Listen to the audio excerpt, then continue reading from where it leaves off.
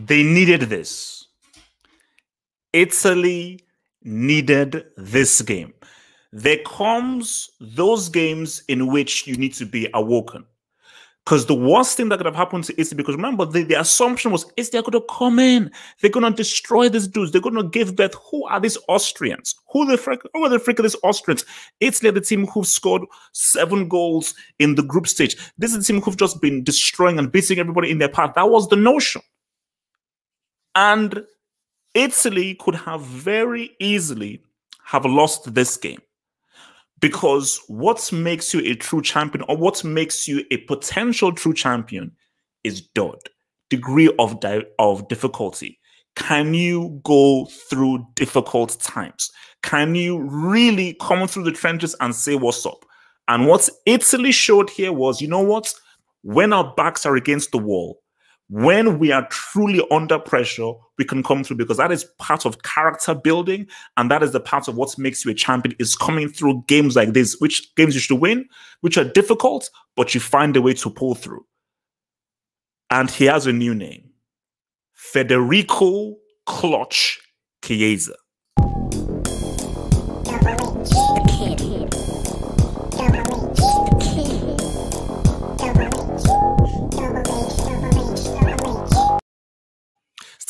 It's the kid. Game of the tournament so far. Match of the tournament so far. Like, prior to this, the best match I would say was the Ukraine-Netherlands game. I thought that was the best match of the match so far, the best game of the Euro so far.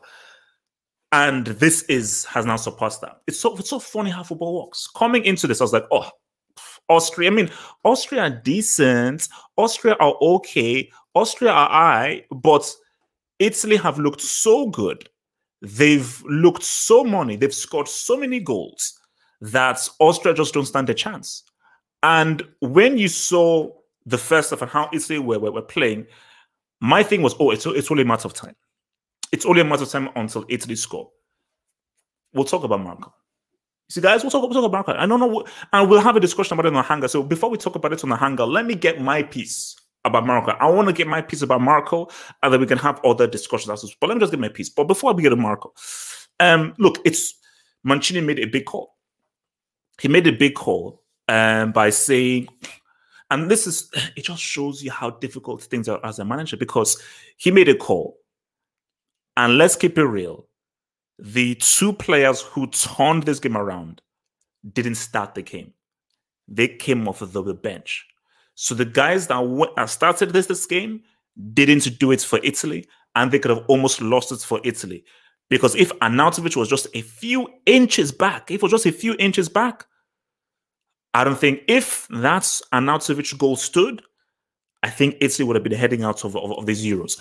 But as Italy probed, you were like, oh, the goal is going to come, the goal is going to come.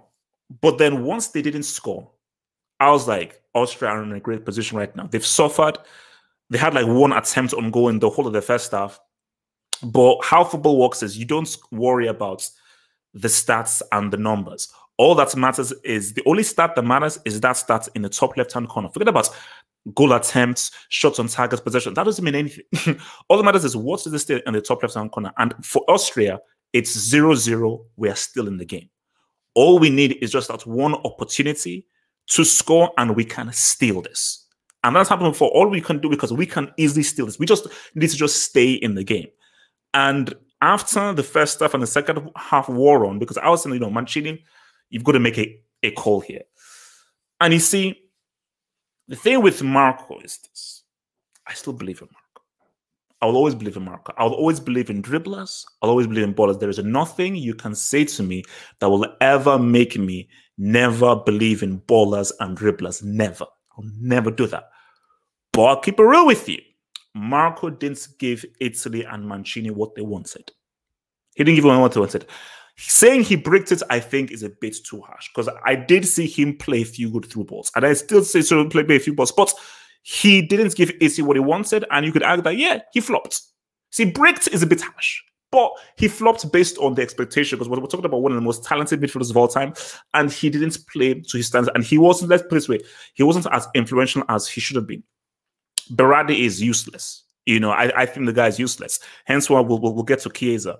And where Immobile is concerned, all Immobile really did was that amazing shot that hit the bar. His first touch is horrible. Your currency of a striker is the goals that you score.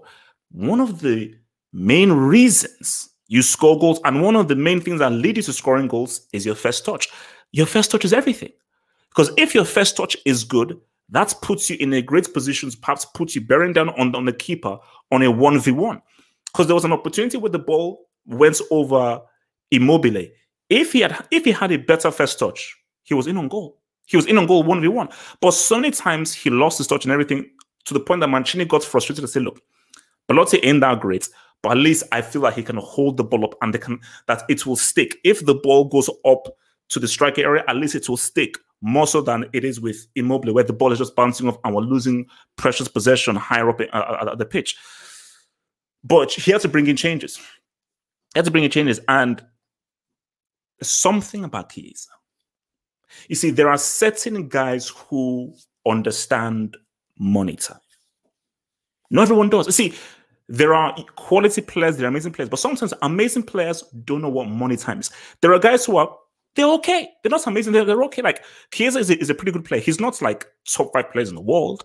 He's not world class, but I will always have, you see, during games like this, I'll always have Chiesa on my team. I'll always have, because he understands money time. Very few people do. Because come a see, that's where I live. I don't care about Pescara, Norwich, or LG. I don't care about those, or even FC. I'm about the semi-final, quarter-final. We need a G, extra time. Chiesa understands what it means to be okay. We need to get a goal here. We don't need to pass the ball. We don't need to move the ball around. We just need to, I need to be a hero. And having a guy like that is huge. So here is the dilemma. Do you start him? Or do you feel that maybe his strength is coming off the bench? It's a tough one. Because all that matters is winning. It's not as easy as saying, oh, he scored, he should start. Maybe you think that, if I start him, maybe that ability to change the course of the game may be lost. But here's the thing, though, is Chiesa is a guy who I think you keep on the pitch all throughout. Because for Juventus, he has started games and still come clutch. So he isn't a super sub merchant. He's a guy where, oh no, if you start me and it's money time, I will find a way to score. So it doesn't matter how well Berardi has played for the season whatsoever. Berardi ain't it. Berardi doesn't understand what money time is. He doesn't understand. Chiesa understands money time, and here's the thing: it gets realer now because most likely you could be facing Portugal and Cristiano. So it's going to get much tougher. So there's no time to play. There is no time to, because right now it's now real. It's getting, you see, this was just a taster. This was a teaser. This was a teaser. See, the Euros are now getting real right now. They're getting real. So now the margin of error is nil. Did you see Donnarumma save? Did you see Donnarumma save? I'll post my reaction. I'll post my reaction. Did you see Donnarumma? Because that save just shows that 50 levels. We see we're not like Super Saiyan 6. Ultra Instincts. We're rolling on Ultra Instincts level 256, level 256. So yeah, so like now Chiesa goal was amazing. Because remember, that ball from Spinazzola, it wasn't the greatest. And it was actually hard for him to sort of control it because it had to sort of like hit him on the head. But the fact that he made a difficult ball and tried to control a difficult ball, and the move, because it was similar to like Beckham's goal against Argentina in the 98 World Cup. Control, lodge off, dribble, get the defender out of there, first time volley, woo, sweet. That goal was sweet. And then Pessina, man, again, a guy who was on the B squad, obviously scoring against Wales. Basically, if you look at the, just look at the, I beg you, just look at the instant replay of his goal. This guy, his face turned into a tomato. You could see all the ancestors, the emotions, every Roman emperor. He called upon all of the Roman emperors and put all his heart and desire into that freaking shot to pretty just break down that ball into. So it was crazy, man. But Austria did their thing. I think you have to credit Austria for giving Italy a game, because I didn't think that Austria would test Italy's jaw in the way that they did, and they almost won. They almost won. And Arnautovic had some good breakaways. If Austria just had better quality players, they could have done something. Disappointed himself a bit, so I thought he could have done more. And basically, I think it's the first goal that Italy have conceded in about like 10, 15 or 20 games. Look at what it took to finally get that ball into the African net. It was crazy. Like, the Austrian has pretty much go down into the F score and come up with freaking nail to put that ball into that net. So basically, and also Spinazzola, again, the guy every single time he's been Italy's most consistent and best player. He's been Italy's most consistent and best player, man. But you see, I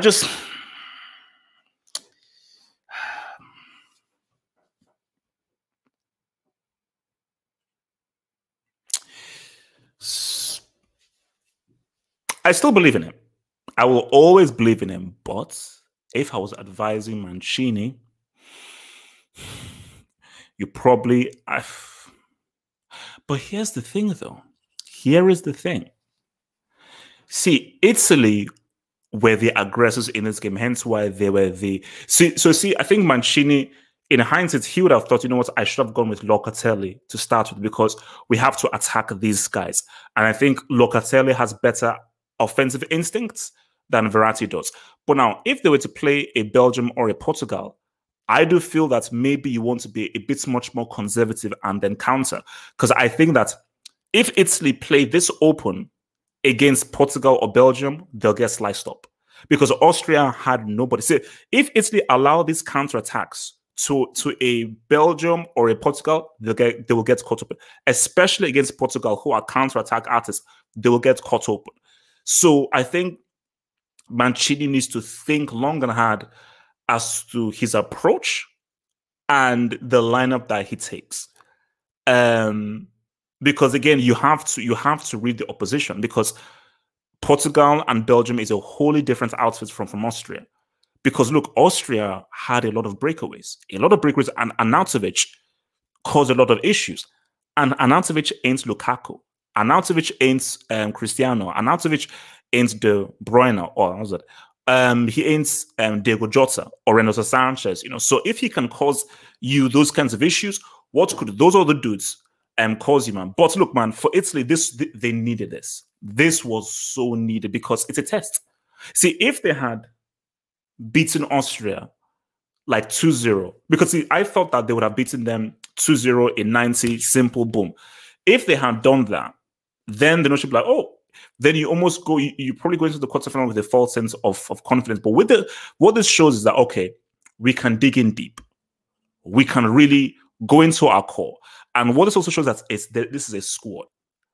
Is in the reserves and the guys on the bench can come in and they can do a job. So if the guys starting can't do the job, you know, there are guys waiting on that bench to come on and change the course of the game. So, and I think that is always a huge, massive thing to have, man. But no, look, man, no.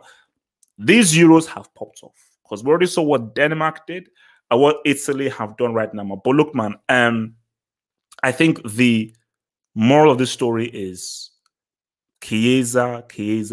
So kids, it's a very simple thing of you have to understand what money time means.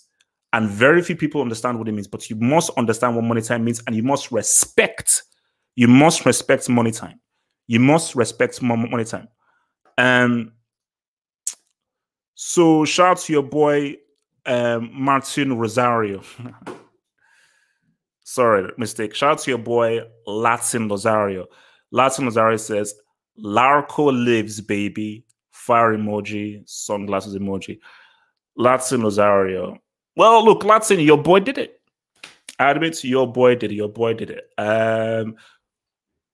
If Italy had a better striker, Marco would have had at least 2 or 3 assists.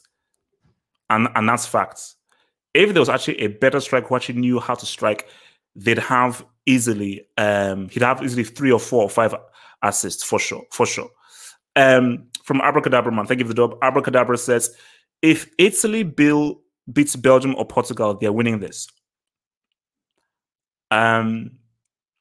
You can't assume Italy beats France if France end up facing them in the semis.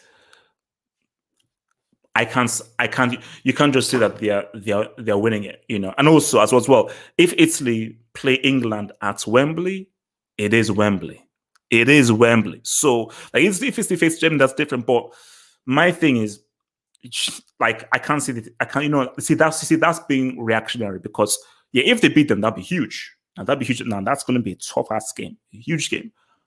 But you got to respect France, man. Say what you want about France. France is a whole different beast from who Italy have faced. Italy have not faced anybody to the level of a France or even a Belgium or Portugal. So even saying they'll beat Belgium or Portugal is a stretch. From Kalmukian, thank you for the Kalmukian, says that big call, I know, but who will Italy play, Belgium or Portugal? I believe Italy are playing Portugal. I just see Portugal beating Belgium. I think that it's going to be a tight game, close game, tactical game. And I do believe that the quarterfinal will be Italy-Portugal. See, I would have liked Italy-Belgium. I think Italy-Belgium would have been an amazing footballing game to watch. Just in terms of like a footballing showpiece, that would have been an amazing football game to watch. But if I'm being real with you, we are getting Italy-Portugal. I just see Portugal beating Belgium. You know, I mean, it's going to be a game, man. That's going to be a game. You know, that's definitely going to be a game. But shout out to the Italians, man. All right, what else are you guys saying, man? All right, let's ride this up. Let's ride this up. All right, thank you for the super chat dub YSK Jackson. No, thank you for the super chat dub LSK Laxon. Thank you for the super chat dub LSK Laxon. So LSK Laxon says, pest control didn't get the memo. Rats on the loose. You know what? It is what it is, man. I have to now take this abuse from people and so forth. He didn't have his best game. He didn't have his best game, but he was coming back from injury. You know, a fully fit Verratti could say something. A fully fit Verratti could say something, but he was coming back from injury. But look, it is what it is. He didn't do what was needed, and the guys that came on, they changed the course of the game. They changed the course of the game. Because, I mean, who laid that pass for Pessina's goal? Was that Locatelli or was that Belotti? Because I want to know, like, who laid the pass? Because I couldn't tell whether it was Belotti or Locatelli who laid that pass, man. But look, guys, I mean, okay, Marco, he didn't do his thing, man. But like, let's keep it real. He wasn't the worst player on that pitch. He wasn't the worst player on the pitch.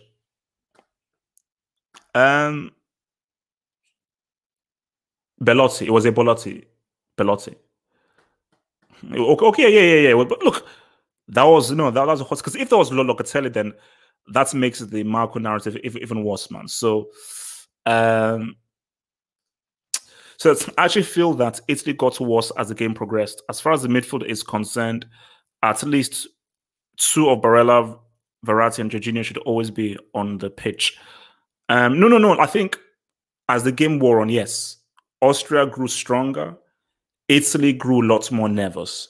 And I think that they lost their discipline and they lost their focus, and they were just all over the place. So yeah, as the game wore on, it was benefiting Austria a lot more, which is why you have to just look at, obviously they got a bit lucky with the offside, but again, everyone needs a bit of luck, and just the substitutes, man.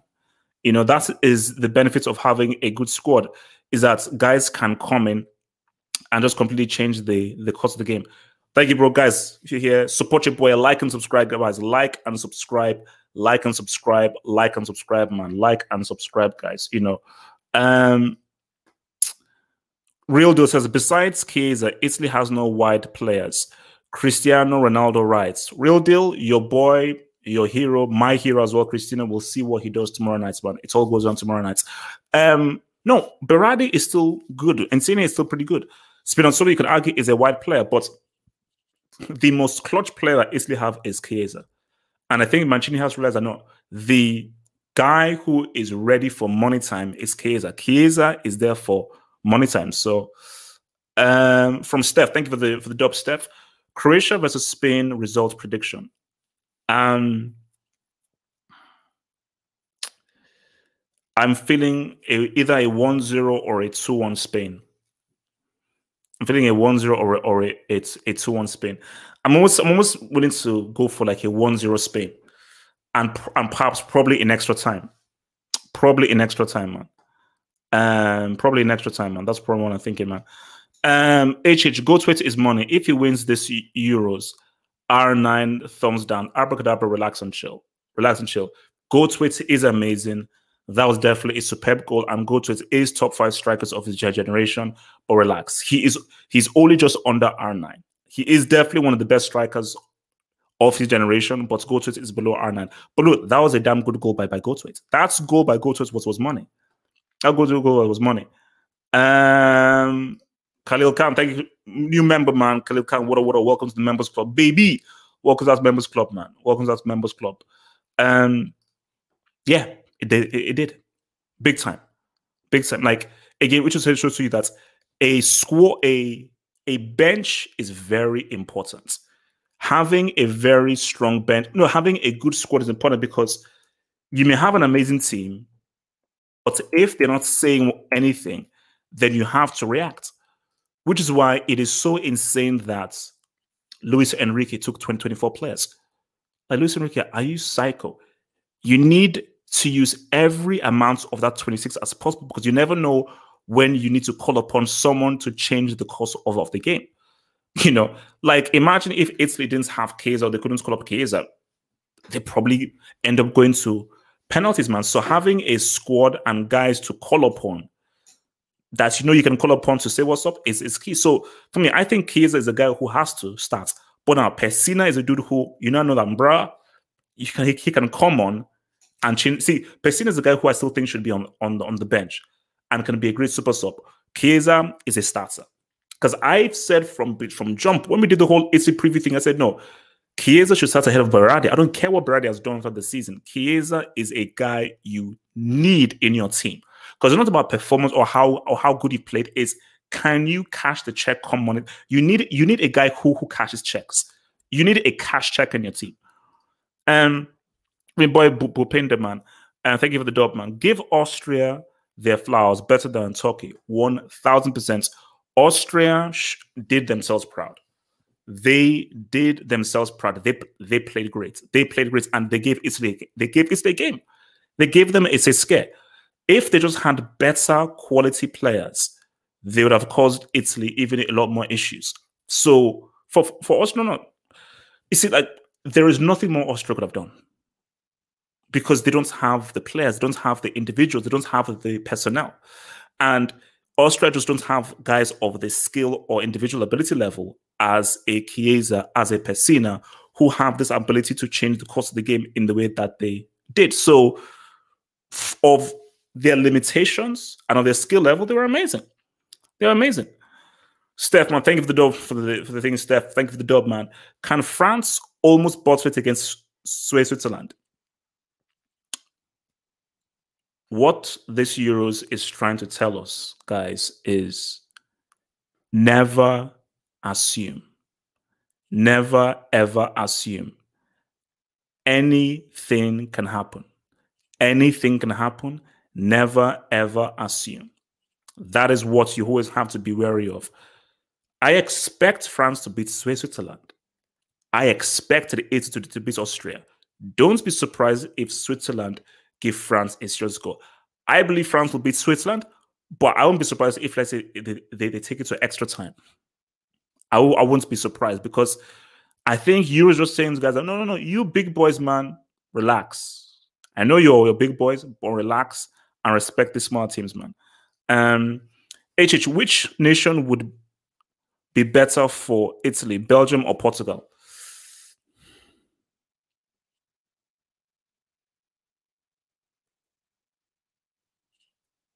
That's a great question. That's a great question, because if Italy play open, if Italy play the way that they did against like today against Austria, Belgium will destroy them on the counter. They will absolutely destroy them.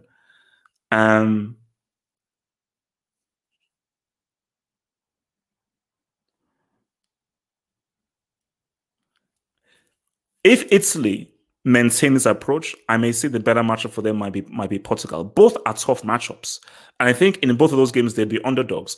But because of the way in which that they play and how open they are, Belgium are more attacking.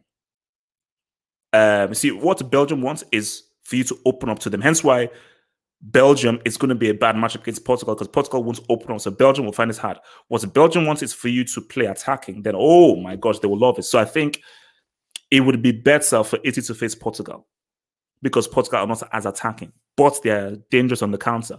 But Belgium wants to attack and wants to move the ball up. So if, put it this way, if De Bruyne had the kind of opportunities that Sabitzer or Arnautovic had, he would cut them open.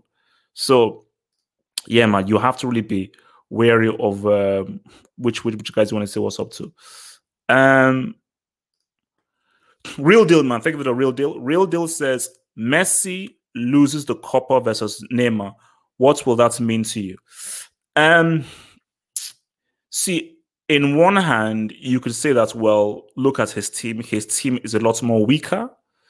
But based off of just optics, you don't want that. And my advice to Messi is, don't lose to Neymar. Don't lose to Neymar in a Copa America final. Don't lose to Neymar in a Copa America final, because people say, well, Brazil are the stronger team, they're the favorites.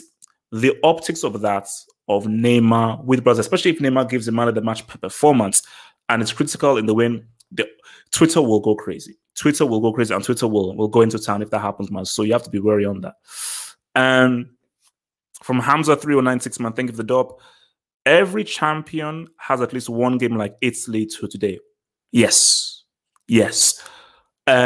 For France, it was the Argentina game in 2018. For in 2014 for Germany, it was the Algeria game that they had. Like even in 2010 Spain, it was like the Paraguay game. You look at Euro 2016 for Portugal, almost every game for them, they had to pretty much go into their court to react. So for a lot of guys, yeah, man, it's definitely a it's definitely a case of where no, you have to read trans and say what's up. So, and these things are character building, you know, because very few teams who win a competition just do it straight. So I have a easy path where they don't have to do nothing, man. So you always have to be tested. Austria was constantly asking questions. Are this defense? If Portugal defend and counter-attack, they may just hammer them. Yes. And that was the point that I was making. Italy cannot play this open against Portugal or Belgium. If they do, they will lose. Guaranteed. Guaranteed. Because the danger is that Italy have not faced an attack as good as what Portugal have or what Belgium have. So Mancini has to think long and hard and very carefully as to how he wants to approach. Because if Italy attack like this with guys like Bonucci and Acerbi in defense against Belgium and things attack, they will get beat. They will get beat, man. Thank you for the one, Arman. Prediction for the Belgium and Portugal game, man. Thank you for the drop, Arman. Close game. Close game. I think the matchup suits Portugal. And for me, I think that it may be 1-1. And either Portugal win on penalties or Portugal win 2-1 in extra time. But I think it's going to be a close game. Like, it won't be like 3-0, 4-0. It won't be an open game. It will be like a close-ish kind of game, a chess game. I just think that Portugal's, their experience of guys like Pepe, Cristiano, Renato Sanchez, a lot of these guys who've been here and already done it before. And because I still have questions of Belgium's defense still looks a bit worrying and shaky, and the defense hasn't been tested. Now, let's be real. The teams that they faced in the group stage, those guys, you know, are not like Portugal had to go through hellfire through their group stage to meet them. For Belgium, it's been plain sailing. What Finland, Denmark, and Russia have been plain sailing. So I just think that it favors Portugal. It favors Portugal. So I'm saying like either like it's 2-1 Portugal or 1-1 and it goes to penalties, man. Can you see Portugal playing safe or more attacking? Safe. For sure, safe. They won't attack, safe. Chiesa did more than Mbappe at this Euros. Mbappe has been influential in a lot of goals that France has scored. But if you mean by... Okay, yeah, he's scored a goal. But how is scoring a goal doing more than all that Mbappe has done performance-wise? So no, that's being disingenuous. But as I said, you have to respect the clutchness of your boy Chiesa. I told you that's why his name is called Federico Clutch Chiesa. Federico Clutch Chiesa. The guy is super, super clutch. So guys, look, man, let's get ready for the hangouts. Let's do this hangout. And we have a lot to discuss, man. So guys, peace out. Stay true, stay real, and I'll see you guys at the hangouts. Peace, peace, peace, peace, peace, peace, peace, peace, peace, peace, peace, peace. I remember, man, Chiesa, Chelsea awaits you. Just saying. If you want, I'm just saying, I'm not saying that's anything, but Chelsea awaits you, Chiesa. Chelsea awaits you. We are the UCL winners, man. Come to the UCL winners, man.